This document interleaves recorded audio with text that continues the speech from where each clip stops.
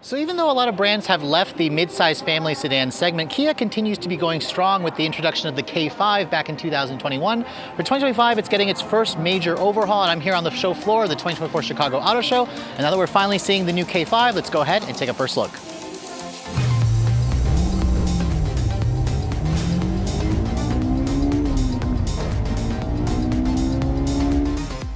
So one of the things that makes the K5 super unique is the fact that Kia actually offers a performance GT variant. That's the model that I'm showing you here. And the powertrain is actually unchanged for the GT, which is not a bad thing. This is the company's corporate 2.5 liter gasoline direct injection turbocharged 4-cylinder. It's part of their SmartStream engine family.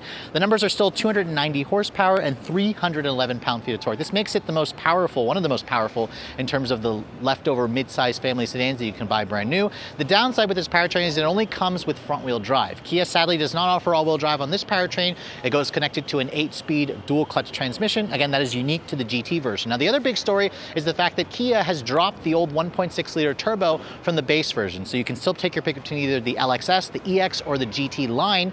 The GT line is available with either front or all-wheel drive. The base engine is now basically this motor with the turbo lopped off. So it's a 2.5 liter naturally aspirated 4-cylinder making 191 horsepower and 180 pound-feet of torque. That's an increase of 11 horsepower over the old 1.6, but it does have around 6 less pound-feet of torque.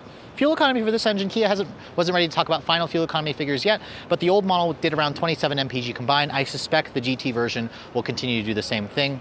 This again makes it one of the quickest family sedans you can buy and really gives it an edge over some of the competition. Now, closing the hood, let's go ahead and talk about the refreshed exterior styling. If you guys remember, the K5 was introduced back in 2021. It's essentially the 5th generation version of the Optima. As you guys know, Kia kind of adopted the name that you see in other markets. And for 2025, you can see the front end has been updated. You can see it kind of has this new LED light signature. It has the updated version of the Kia corporate Tiger Nose grille with the black accents. The amber illuminated daytime running lights are also very distinctive. You can see they kind of have a different shape to them now where they kind of go into the actual fender. They protrude a little bit more. It gives it more of an aggressive look. Let me know in the comment section below if you guys like the design of this or the pre-refresh model. You can see the GT also includes these functional air intakes. There's no fog lights. I'm sorry, there are fog lights on the side of the vehicle, and you also have an LED daytime running light and turn signal, which again, I personally think that the K5 is one of the better looking options. In fact, compared to the new Sonata, which also got a refresh in 2024, I personally think that the K5 is the better looking car, but that's always a subjective thing, so let me know in the comment section below what you guys think. Now, moving around the side profile, you can see this thing really does kind of resemble a Kia Stinger. It has that sleek, 3-box sedan profile, and the K5 is on the larger end. It has a 112-inch long wheelbase. It's around 193 inches long in the overall length. It's a little bit smaller, I believe, however, versus the just introduced Toyota Camry, which again is going to be a big rival. Of course, there's also the new Honda Accord and the Hyundai Sonata. In terms of the wheels, you can see these are the 19-inch wheels that you get that are black finished on the K5 GT. You can see there's also an acid green brake caliper behind the actual wheels themselves. That kind of matches the acid green that you get on the inside as well. This is riding on a 245 by 40 R19 tire. You have an all-independent suspension. Again, what would make this car perfect is all-wheel drive, but you can get that on the GT line. You just don't get as much horsepower. You get around 100 less horsepower versus this model here. Now, in terms of the rest of the look, you can see black painted side mirrors, which are power folding. You have 360 cameras around. You have this big panoramic glass roof, which again, this looks very upscale. Looking at this design here with the black painted roof and the actual panoramic roof really gives this car a more upscale appearance to it. It looks a little bit more like a sporty European sedan as opposed to a Korean mainstream sedan. And then looking at the rear of the vehicle, you can see the design has also been updated. You have a new light signature for the full LED taillights. It doesn't quite have a full LED light bar that connects the two taillights together, but you can see there, just like on the front fascia, the actual light signature goes down into the rear quarter panel, which gives it a more distinctive look. There's a GT badge there as opposed to GT line on other trims. And then down here you can see Kia is one of the few brands that still do a quad outlet exhaust, especially for a family sedan. From the rear here, it really gives it a more European premium sports sedan look. So let me know in the comment section below. I think that the refreshed look actually looks a lot better in the rear versus in the front compared to the previous generation. Now, opening up the cargo area, I'm surprised to see that the trunk kind of almost has like a power mechanism. It's technically not power, but it does have the automatic open feature when you push the button. And you can see that's the car cover. There's around 16 cubic feet of storage space back here, which again, it's a sedan. You have the seats that fold down in a 60/40 manner. Obviously, if you need more space, there's a reason why Kia offers the Sportage and other SUVs, but for a sedan, it definitely has a bigger trunk versus some of its rivals.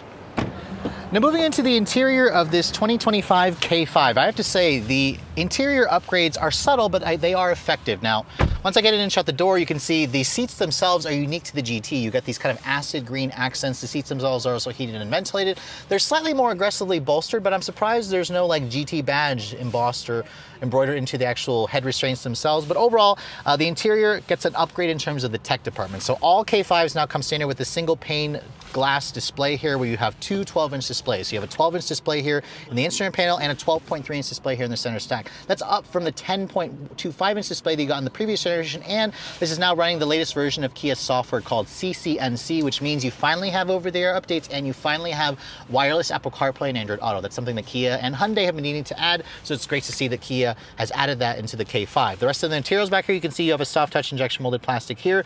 You have two-person memory seats. The seats adjust in 12 different ways, which is nice. You have some kind of black plastic trim, which tries to look like aluminum with this kind of textured look. You have a padded armrest here. Window controls feel pretty high quality. And they're one touch for all four, which is nice. The steering wheel, you can see, unique to the GT model where you have the flat bottom design. It has a manual tilt telescoping function with the paddles on the wheel, of course, which is nice. The door panel materials have like kind of a faux stitching here on the dashboard, where it's also kind of a slightly soft touch area. More of that aluminum look plastic trim is carried over, along with the piano black plastic. The other upgrade here is the fact that you now have that screen for the climate and the audio, where you can kind of cycle between the two by pushing a button. Obviously, I don't have the key for the vehicle, so I can't turn the screen on. I'll have to wait until I get one for a week to test. You can see your wireless phone charging pad is here. There's a traditional shifter for the 8-speed dual clutch transmission. You have an electronic parking brake here. You have your actual controls here, physical controls for your heated and ventilated seats. You have a heated steering wheel. Your drive mode selector is here. Padded center console here, which is nice. And if you open this up, you can see there's a storage compartment here. And then you have another USB charging port along with two more over here. So overall, the interior is still a really nice place to spend time. It feels a lot more upscale. And I also love the acid green stitching. There's also a panoramic sunroof, but I can't open this up. It has a retractable shade. It also opens up to vent. Let's go ahead and hop into the backseat area, because this is again where I think Kia's K5 continues to be a good option for people who need to actually have people in the back seat. Now, in terms of the legroom space, the legroom on paper isn't great. You have 35 inches of legroom, that's what Kia says, but you can see this is essentially where I have the seat to drive. There's a pretty good amount of space. I can kick back here and get pretty comfortable. I can cross my legs pretty easily. You do have a little hump here that intrudes on the middle passenger. You have rear seat air vents. You have two USB-C charging ports. No heated rear seats back here. And then in terms of the materials, you can see it's a soft touch injection molded plastic with more of that soft stitching area here where you'd rest your elbows. And then over here in the center stack, you can see, or in the center area, you have an armrest that folds down, gives you two cup holders. The headroom space also is not bad. There's kind of like a little carve out area here that gives you more space. But overall, again, if you need a bigger back seat, some competitors offer more space, but this is still pretty class competitive if you're looking for a mid-size family sedan. So in 2023, Kia managed to sell a little under 65,000 units here in the States. It actually outsold the Sonata by around 25,000 units. So clearly, the consumer much prefers the design philosophy of the Kia K5. And after seeing the 2025 model, it's clear that Kia has made some pretty key upgrades here. I think the styling is definitely a subjective thing, but I also like the way it looks a lot more. I like some of the upgrades that Kia has made to the interior, especially with the software. It finally gets wireless Apple CarPlay and Android Auto. I still wish that Kia would offer all-wheel drive on the GT version. You'll have to step down to the less powerful GT line to get all-wheel drive.